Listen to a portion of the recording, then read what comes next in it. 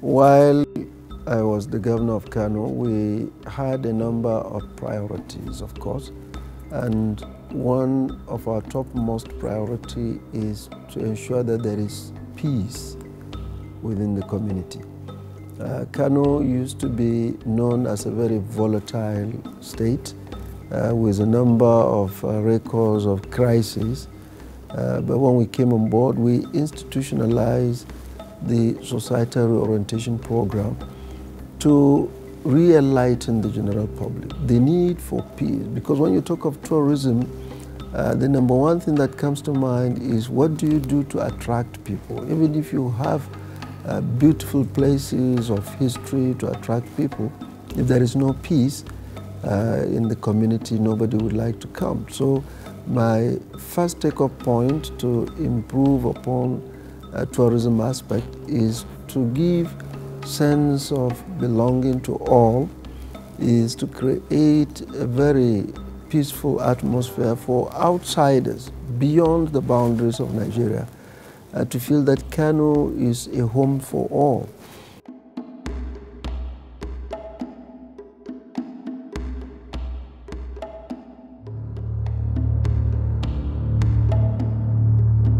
We embark on a lot of publications through the tourism board.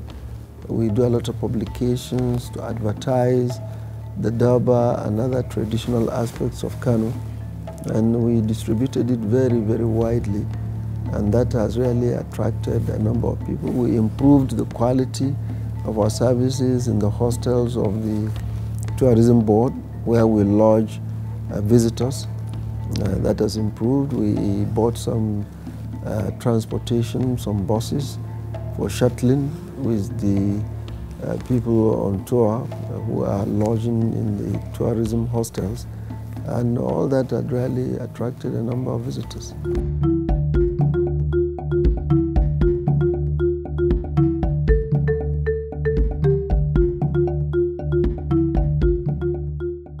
Since the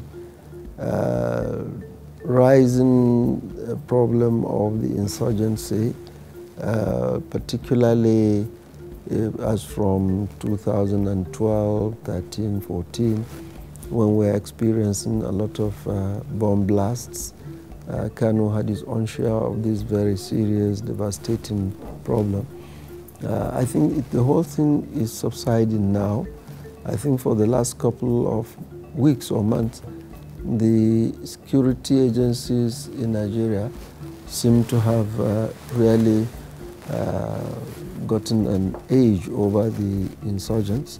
One can say we're almost close to crushing it out, flushing them out, even from their base in the northeast. So I think Kano is gradually becoming peaceful again, especially the threats of the insurgents. And with this, I am sure the Durbar can be reinstated.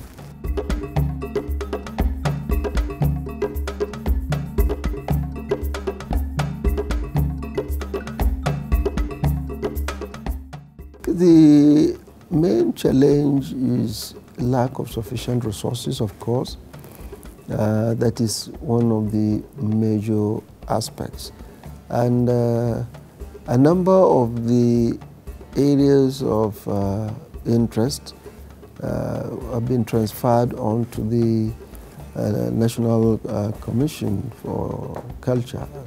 So they are not necessarily all of them under our control, like the old wall, like the museum and the rest. But we have been collaborating with them, supporting them, and at a point, we even had to solicit some foreign support. Some few other countries like Germany, France, I think they did come with some support to rebuild some part of the destroyed ancient wall of Kano. So if there is any challenge to developing tourism in Kano, which we experience, is that of the resources, which is very well known, is competing with other demands of the society.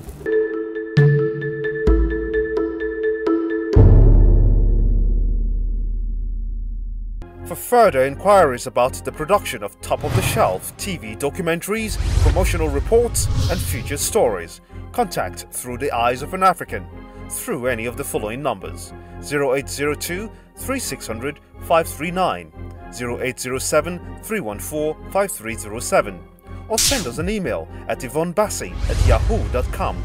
Through the Eyes of an African, an obsession with tourism and media excellence.